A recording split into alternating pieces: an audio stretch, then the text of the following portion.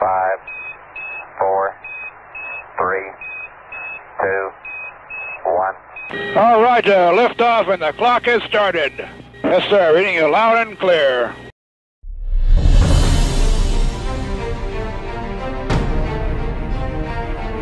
The doors are opening at Hangar R at the Cape Canaveral Air Force Station industrial area for the movement of the fully restored Northrop SM-62 Snark missile to its new home across the Cape to Hangar C on 14 May 2015.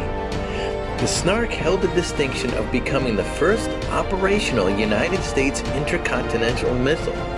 The Snark also played an important role in the development of launch facilities and infrastructure at Cape Canaveral.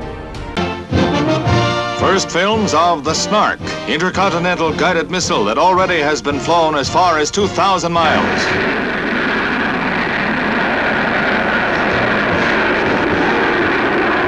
With rocket boosters blasting, the Northrop Snark heads out over the ocean. Once it reaches top speed, the awesome missile drops the rocket boosters, cruises along on its jet engine. When the boosters hit, duck.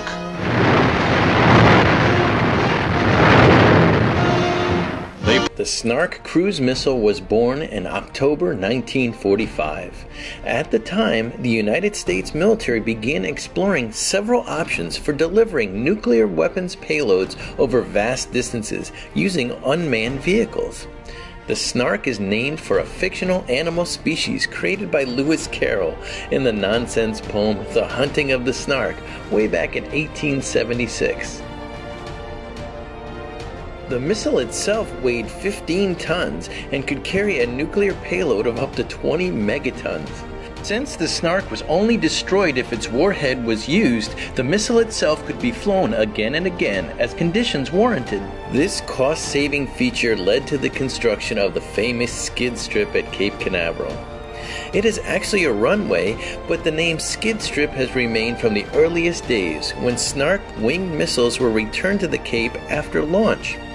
A simple landing gear with short metal pads or skids in place of wheels enabled the Snark to be landed on the skid strip by radio control.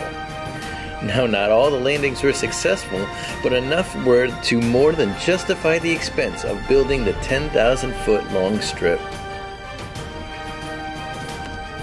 The name skid strip was coined and remains to this day. It has hosted landings from a wide variety of aircraft, everything from missile deliveries to Air Force One. And it was only fitting that as the restored Snark made its trip to Hangar C, it used the skid strip to get there. The Snark still remains one of the best remembered programs in the history of the Cape. Not only will the skid strip name endure in honor of the missile, but so will tales of Snark-infested waters stemming from Snark failures, even though many of the Snarks were intended to drop there. So the Cape Canaveral Snark now joins its other esteemed companions inside Hangar C.